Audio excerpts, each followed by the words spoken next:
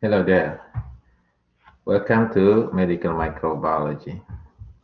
Today we will continue chapter 3, the second lecture, which is about microscopes. So this is the picture of microscope with part of microscope. So this part over here is called the head of the microscope. So this is the head. In the head, you see this part. Okay, so this is called the eyepiece. Okay, so in the eyepiece, you see the ocular lens. Okay, see the ocular lens over here. Okay, the ocular lens has power to enlarge object. So the power of the ocular lens is usually 10 times. Okay, so 10 times power. So the ability to enlarge object 10 times bigger than the original size. Okay. And then on this part,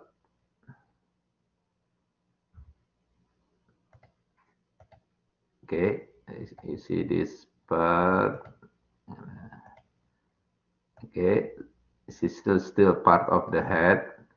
This is what we call the nose piece. Okay, so this is the nose piece. Because this nose piece can rotate, therefore it's called the resolving nose piece. In the nose piece, you will find usually in the microscope there are 4 objective lenses. Okay, there are 4 objective lenses. I'm going to type over here. Okay, the first one is called the scanning lens. It has 4 power. Okay. The second one, that scanning lens is the shortest one. Okay. And then the second one is called the low power. It has 10 times power. And the third one is called the high power objective lens.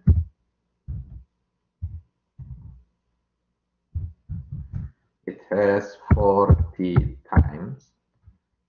Okay. And then the last one, the longest one, is called the oil immersion lens, and it has 100 power. Okay, so there are 4 objective lenses usually in the nose piece. Scanning lens 4 power, low power lens 10 power, high power lens 40 times, and then oil immersion power, lens 100 times. Okay, the next part, okay, over here, the whole part over here is called the arms of the microscope. Okay, and the base, okay, of the microscope is called the base, or sometimes it's called the body of microscope. Okay, another part of microscope is this flat surface. This is what we call the stage. Okay, so the flat surface over here is called the stage, and this is the place where we put the slide and the object. On that stage, you also have what we call the mechanical stage. So Okay, so mechanical state over here. So like a clip. And when we put the slide in this mechanical state, then we can control that slide to the left, to the right, front, or back by controlling this button. Maybe you don't see that. There is a button over here. Okay, this is the button that used for control the mechanical state. So that button is called the mechanical state controller. Okay. And then you will also see the knob over here. So there are two knobs actually, bigger one, okay, and the smaller one over here. Okay, the bigger one is called the coarse focus, and the smaller one is called the fine focus. So when you turn this knob, the bigger one, for example, it will bring the stage up and down. So up and down. Right? The fine focus also will bring the stage up and down, but very smooth movement. Okay, so the fine focus also bring the stage up and down with a very smooth movement. And the last part is this part, which is the light source. Okay, so this is the light microscope using the light as a source for transmission. Okay. There is also part over here. It's very small. You see, very small knob over here. It's called the diaphragm. This diaphragm used for open and close the light source. So if you want to have a brighter light, then you can open the diaphragm. If you want to have a dim light, then we close the diaphragm. So this is the part of the light microscope. The characteristic of microscope, there are two of them, okay, that telling us whether the microscope is good or not. Which is the first one is the magnification, which is the ability to enlarge object.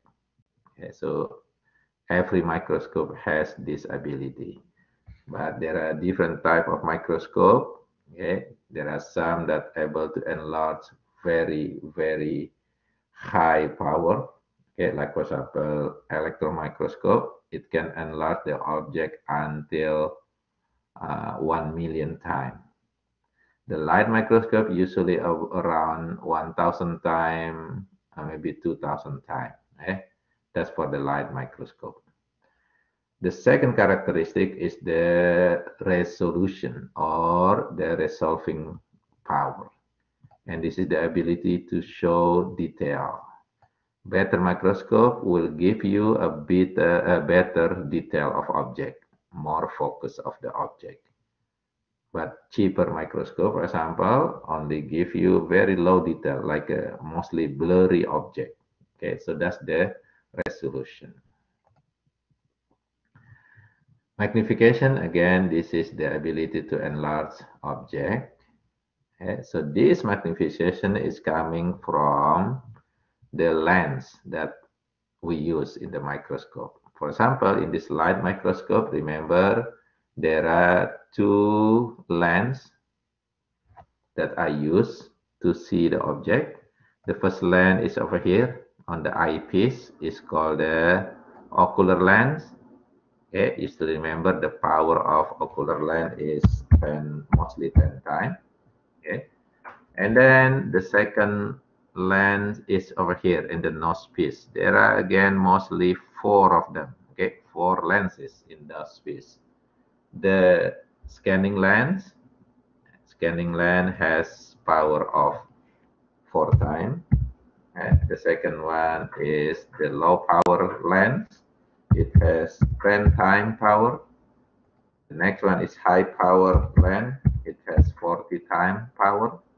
And the last one is the oil immersion lens. It has 100 times power. Okay.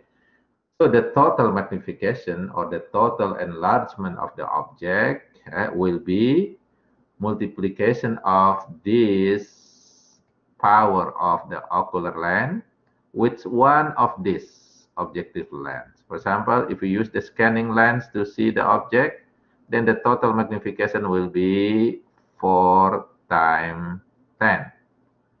It will be 40 times. If using the scanning lens, the total magnification will be 40 times. But if we use the low power, then the total magnification will be 10 times 10, which is 100 times. If we use the high power objective lens, then the total magnification will be 10 times 40, which is 400 times. Okay. If we use the oil immersions, then the total magnification will be 10 times 100, which is 1000 times. So this is the highest total magnification that we can get from this light microscope. 1000 times total magnification. Okay, so this is the formula for the total magnification. Also, when we see object through this microscope, the final object that we see on our eyes will be what we call the virtual image.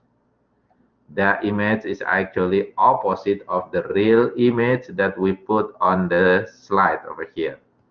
So the right part of the real image will be on the left side of the virtual image. Okay, the left side will be on the right side of the virtual image. Okay? The top of the real image will be on the bottom part of the virtual image, while the bottom part of this image, real image, will be on the top part of the virtual image. So it's going to be kind of like a mirror image. Okay, so that's what we call the virtual image. The second characteristic of microscope is resolution. Now, what is resolution? The ability to show detail, right, of the object that is enlarged. Okay? So good resolution will be look like this. Okay, so the object will be very clear. Okay, while bad resolution will be look like this. The object is blurry actually. When we see the microscope, the object is not clear, it's blurry. So this is lower resolution. Okay, the other one over here is the higher resolution. So this resolution is actually coming from two things, which is the wavelengths of the light that transmitted through the object, so the wavelength. And the second one is the numerical aperture of that light. Okay. Now the rule is the shorter the wavelength and the higher numerical aperture will give a better resolution. Okay. Now if you see this light spectrum, okay, so you see this is 400, which is short, and this is 700, is longer wavelength. So the light from here, okay, will be better for resolution. Like a blue light, for example, it will be better for better resolution. But using the red light on the other side over here, longer wavelength, will give lower resolution. Okay, so usually more expensive microscope will be able to transmit more blue light compared to the cheaper microscope. This is the magnification and resolution of the light microscope. Okay, so it can enlarge small object, but it's not that small. Okay, it can, for example, we can use microscope, the light microscope, to see bacteria, for example. Okay, so this is bacteria over here. We can see that one. Okay, we can also use to see fungi like yeast.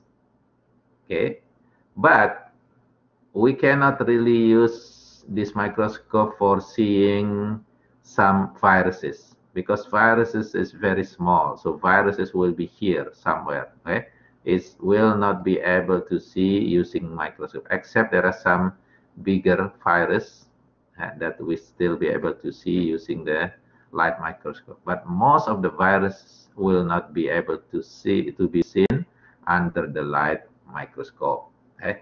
So outside this will be using the electron microscope because electron microscope can enlarge object into 1,000,000 times. The light microscope only about 1,000 times or 2,000 times. Now we go to the type of microscope. Okay, there are two types. The first one is called the optical or light microscope. So this type of microscope using the light that transmitted through the specimen. So using the light source. While the second one is called the electron microscope. This one using electron to transmit the energy through the specimen. Okay, just remember electron has shorter wavelength compared to the light. Therefore, this electron microscope will give more resolution and higher magnification.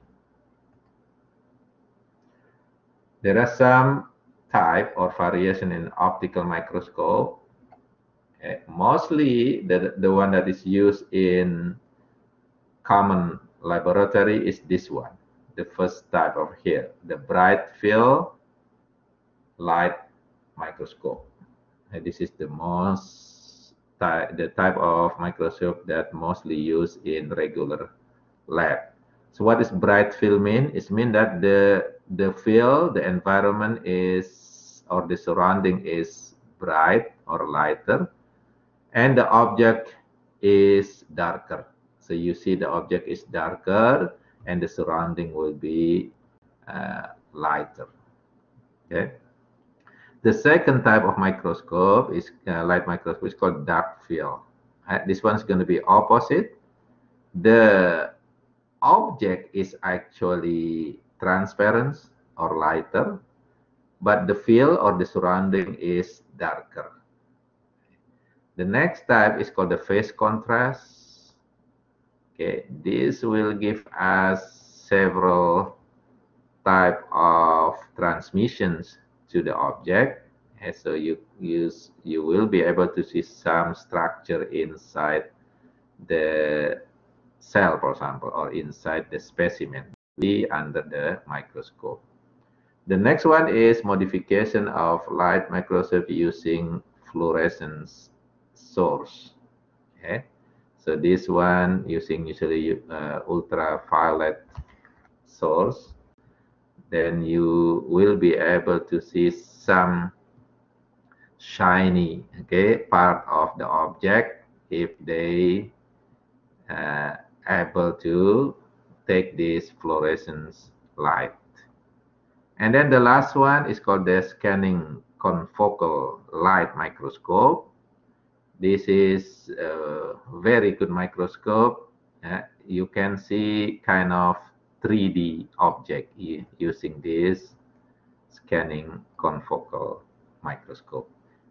Let's see what you see under the microscope using these 5 different microscopes. So under the bright field, this is how the specimens look like. Okay? So the specimen or the object is darker. So this is the object, darker. Now dark field, the object is actually lighter and the surrounding is really, really dark. Okay? The phase contrast, from using this light, you will be able to see some structure inside the object. And then fluorescence, you will be able to see some shiny yellow color, okay, on the part of the object that taken this fluorescence light. And this is the scanning confocal microscope. You see this object is look like a 3D object. And so these are different type of light or optical microscope. And again, remember the bright field is, this is actually the cheapest one, and this is the one that usually used in regular lab. The second type of microscope is the electron microscopy. And this microscope is really, really expensive because it can enlarge the object up to 1 million times. So we should be able to see very small object using this electron microscope, like viruses, for example. Even some molecules like proteins can be also seen using the electron microscope. Okay? And also the electron microscope has shorter wavelength, okay? 100,000 times shorter than the light wave. Therefore, it will give better resolution. So better magnification or higher magnification and better resolution.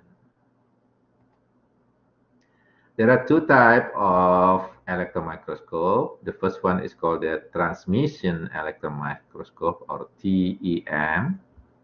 This is giving us a regular 2D object, okay, regular 2 dimensions object. The second one is scanning electron microscope, or SEM, and this is the one that can give us 3D object. So the object is really cool, look like a real 3-dimension object. Now, when we look at the object, the specimen, we have to prepare that specimen. Okay, there are two types of preparation. The first one is called the wet mounts, okay, or hanging drops mounts. This is usually for fresh, live object. Okay, we use what we call the wet mounts or hanging drop mount. This is for live, fresh object. So you should be able to see the object. If it is cell or organism, bacteria, for example, they might moving around, okay, with this wet mount preparation. The second type of preparation is what we call the fixed mounts. It means that the object actually kill using maybe heat or some chemical. So the object that we see using this preparation, this prep, will be dead object. So the object is already dead. It's not living object. Now the light microscope, has advantage over the electron microscope, because the light microscope able to see for both living object and fixed object. Okay, so that's the advantage of optical microscope. Okay. Now, how about electron microscope? Electron microscope can only be used to see the fixed or dead object. Okay, so only dead object. So electron microscope cannot be used for seeing living specimen. Okay, that's the disadvantage of electron microscope. However, the advantage of electron microscope is it is able to enlarge the object into up to 1 million times, and also will give us better resolution compared to the optical or light microscope. I think that's enough for microscopy. We will meet again on the next lecture, which is staining technique. Goodbye now.